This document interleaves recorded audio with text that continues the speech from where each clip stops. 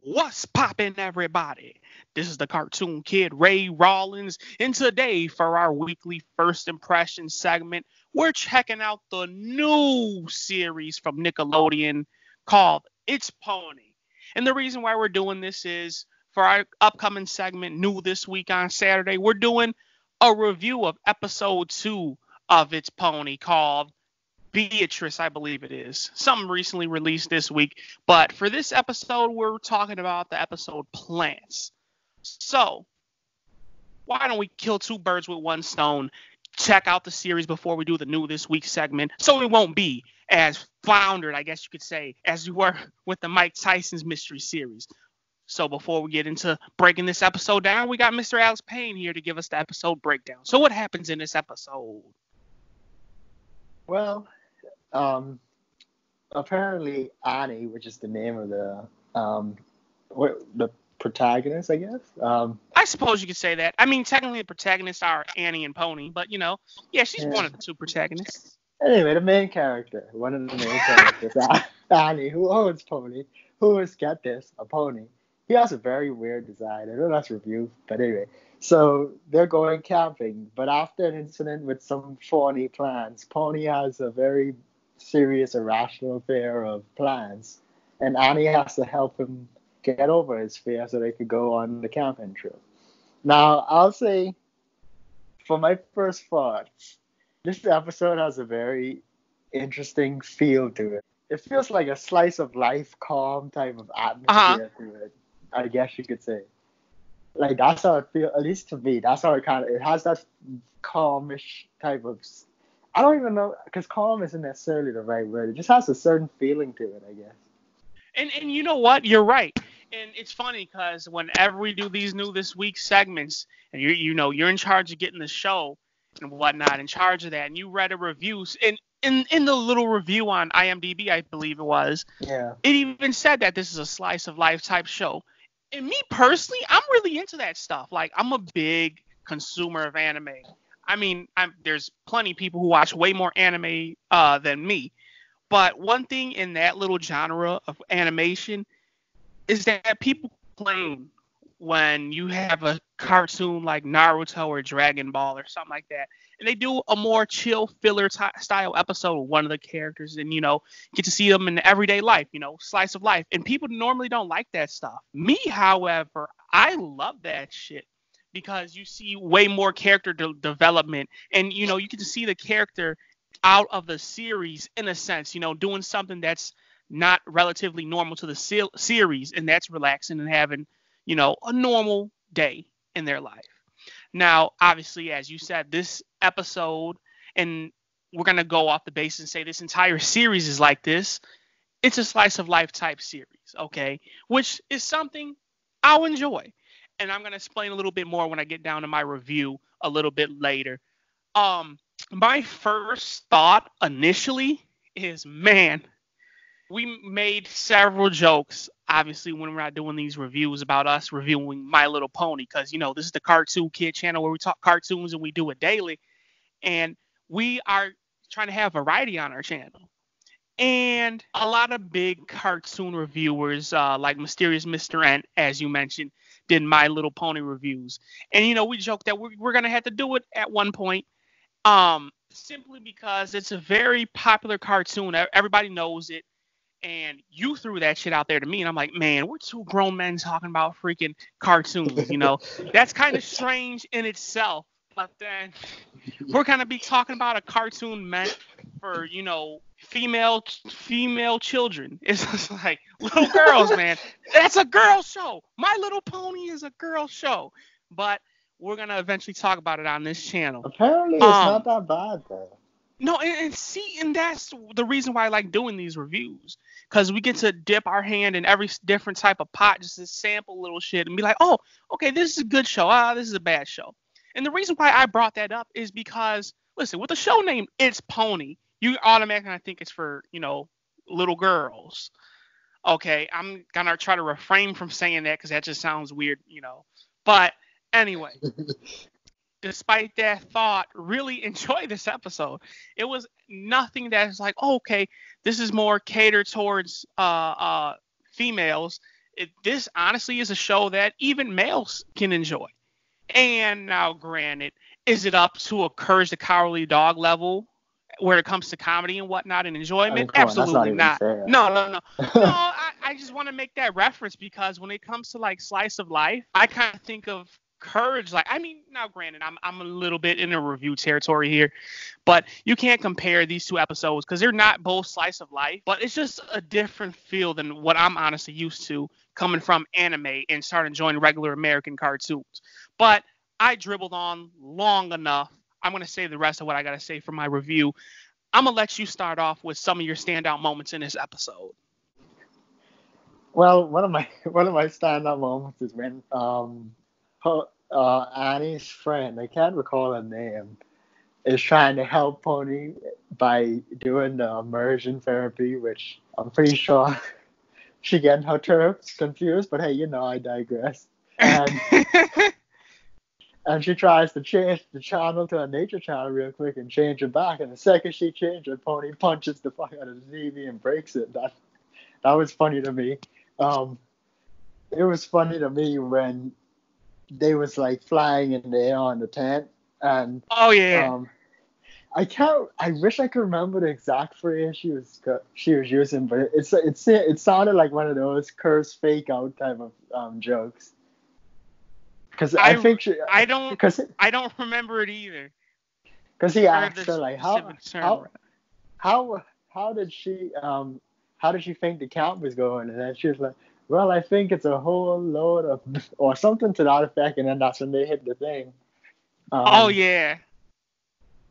but but with the dealing with the dome though, another part I thought was funny was when she was like, close your eyes and everything's gonna be alright, and say everything's fine. He closes his eyes, and then when he starts saying it, you can see him slowly start sliding down the side of the dome. I thought that Yeah, was funny. yeah. Okay. I think there's a lot of good comedy moments in this episode. What's some of yours?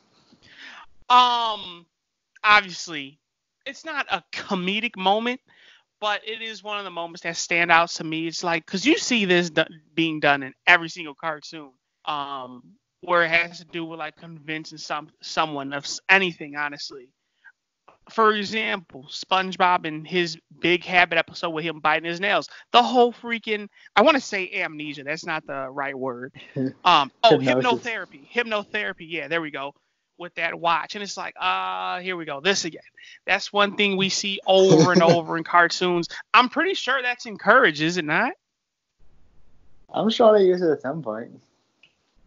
So it's something that's very overused. But the reason why I wanted to bring it up though, it just felt like I guess you could say it's fitting in this in this episode. But not only that though, it actually backfires because he's like, you should be afraid of plants. And then this freaking, I don't know what you want to call. She sounds Southern to me. But, no, French. There you go. I don't know why I was thinking Southern, but anyway, she ends up being scared as shit of plants. And Pony, obviously, he still has his fears and whatnot. But I just like the whole scene afterwards where, you basically see her have her little freak out moment. And she freaking does the whole Red Dead Redemption, whip the pony. Yeah, let's go. And the pony just takes off. So I gotta say that's one of my favorite moments right there. Honestly, I gotta say that has to be my utmost favorite moment of this episode. Like, you gotta mention obviously where Pony saves I wanted to call her Jasmine, Annie at that, because obviously they get stuck in like a plant forest or tropical, whatever the hell the correct biological term of the area is. I think it's called like botany forest or whatever the hell. But basically, it's a forest full of plants, basically. And I like how they get stuck or after Pony saves Jasmine from the plants because she's end up falling. Pony just he ends up running towards her, catching her and whatnot. They do this cool little roll. Good animation on that, by the way. But they're behind. And then the Venus flytrap. Yep, that's what it's called. I sure forgot the name. Yeah, the Venus flytrap basically eats Pony, and the the tour guide comes up to her. He's like, we got a huge Venus flytrap over here. And you hear the thing starting to rumble, and he just pops out of it. He's like, pony! Because he's like, what's in it? And he's just, boom, pony! And you just hear somebody just immediately snap a picture, yo. That's heavy rolling. But that's how Pony basically gets over his fear of plants, man. And the best way he got over it, obviously, you have someone who he loves near and dear to his heart, basically in danger in a plant-infested area. He had to run in there and save her. So it's a pretty, I guess you could say, interesting ending. I suppose that's not the word. But the only thing that really stood out to me in this episode personally is the way it was done. That's what I like about it. The way it was done, like, this is a Nickelodeon show, okay? And I'm getting my positive and negative right here, and I'm going in my review. This is a Nickelodeon show, okay? With the name, it's Pony. As I said earlier, this is a show that I consider to be for girls. Now, obviously, me and my buddy, Mr. Alex Payne here, are adults, for one. With a show with Pony in the title, you didn't think it'd be suited for males, honestly. But this, I feel, is very enjoyable simply because it doesn't cater to a female audience. It has a pony as one of the main protagonists, and it centers very heavily on comedy. Now, after reading that review on IMDb where, they said this is like, oh, look, this is one of the greatest cartoons out there today. Could it be correct? Perhaps. But in my opinion, I gotta say, this was an interesting show. Now, I'm not going to say it's the greatest out there, but I will say it's good. What I like about this episode is that my expectations were exceeded from it. Okay, I didn't come into this episode thinking that I like it a lot. Now, I'm not going to sit here and down it and be like, oh man, this show isn't for me, or I didn't think this show was going to be as good as it was, because it definitely is. It's freaking fantastic. It's not the greatest thing in the world, though. I'm just kind of somewhat disappointed at, like, it wasn't very, what's the word I'm looking for? I don't want to describe it as Courage the Cowardly Dog-esque with its comedy, because it's leaps and bounds away from that. But it's not as funny as I thought it would be after reading that review. Okay. However, I will say, story-wise, how this was done is pretty good. My expectations were exceeded because I didn't think I'd like this show at all. Because I thought it'd be a show for freaking girls. Okay. So I will say, simply because of that, I'm going to give this I'll give it a 6.5 out of 10. I think that's a very fair score, What about you? I thought, like you said, I kind of had the opposite thing because I was like, okay, it's Pony, you never know. I mean, obviously the whole idea that it might be a super girly show kind of crosses your mind, but you never know with these type of things, so you got to see what it's saying first. But the thing that worried me, and this is what always worries me when I look for like cartoons for us to review the week, it's at a TVY7 rating. Because when which you hear I that, would say this is. Because when you see that, you think, okay, yeah, it's gonna be super kiddie, but like super. Because I feel like to say, because my first thought, even though it's a bit extreme, is kind of Dora-esque when I see that rating. But then again, when I really think about it, SpongeBob and Fairly Odd Parents and all that shit is TVY7. Right. So it's not fair, and that kind of proved my point, because this episode, I don't feel like this episode is kiddish at all. It definitely was an adult, which I don't think it needs to be adult to not be kiddish. It just needs to not. It doesn't seem talk down me. It just seems like if they laugh all of this shit out, and I feel like that's the line that a lot of people have issues, or a lot of shows have issues with. Is like, to make a good kid show, just leave the adult out instead of trying to make it kiddie. Because that's the problem. You'll see a lot of shows be too kiddish, and then it's be like, yeah, I don't know. But this one, you could tell they just left the adult out. I mean, they left some Right, things in there, but they just left the adult out instead of trying to make it for kids. right. But I'm saying all of that to say is I'm just happy it wasn't super kiddish because that was my worry and why I thought I might not have liked it. No, Because and that's what I was trying to basically state in my review. Like like I said, one, I thought, okay, yeah, this might be a very girly show, and two, with a name like Pony in the title, you can't expect me to sit there and take that seriously and be like, oh, yo, I'm gonna watch this show. It's Pony, yo, it's gonna be dope as hell. Like, and that's what I was trying to convey. Not that it wasn't for adults, but it was gonna be too kiddish. But continue. listen, are you gonna watch the new show coming to Adult Swim called Thug Life Pony? I mean, simply because it's an Adult Swim show, yes. But Thug Life Pony. I will tell you that just watching this increased my chances of watching it dramatically. So, and the fucked up thing is, that's gonna actually end up being kiddish. Thug Life Pony. Yeah. But I thought that comedy in this episode was good. The story was good, even if it was a bit cliche and some of the things it did. Like, because I would even say, I mean, granted, yeah, there's no realistic other way you couldn't get them over the fear. But like the whole, you gotta save a loved one, and that's the reason you get over your fear is like the biggest cliche in the book. Oh But yeah, absolutely. but hey, listen, it's the first episode. I mean, yeah, you could argue since it is the first episode, maybe they should try to do something super original. But hey, I mean, you shouldn't expect too much from certain things. So I think I'm gonna give it. I think I would give it a. I think I'll give it a. I want to give it a 7, but I feel like that's too high. But I also feel like you know what? I'm gonna give this a very unusual rating.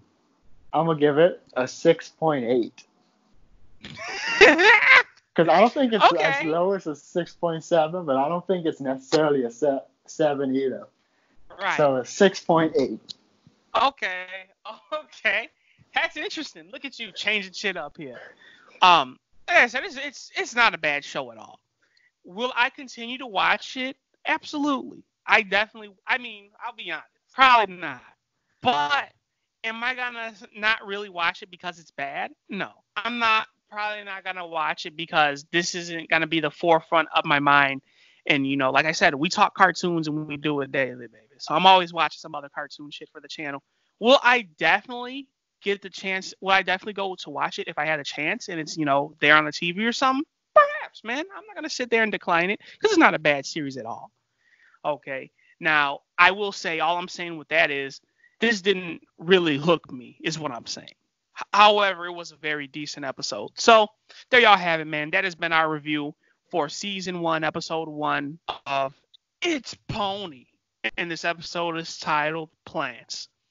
Y'all know what we do, man. I'm Ray Rawlins. He's Alex Payne. I'm the Cartoon Kid, by the way. And this is the Cartoon Kid channel where we talk cartoons and we do it daily, baby. Toss your comments down in the comments box below. Tell us if you like this episode. Tell us if you hate it. And tell us if you have any ideas on shows or episodes for us to review in the future. But with all that being said, we will see you when we see you. Peace out, everybody.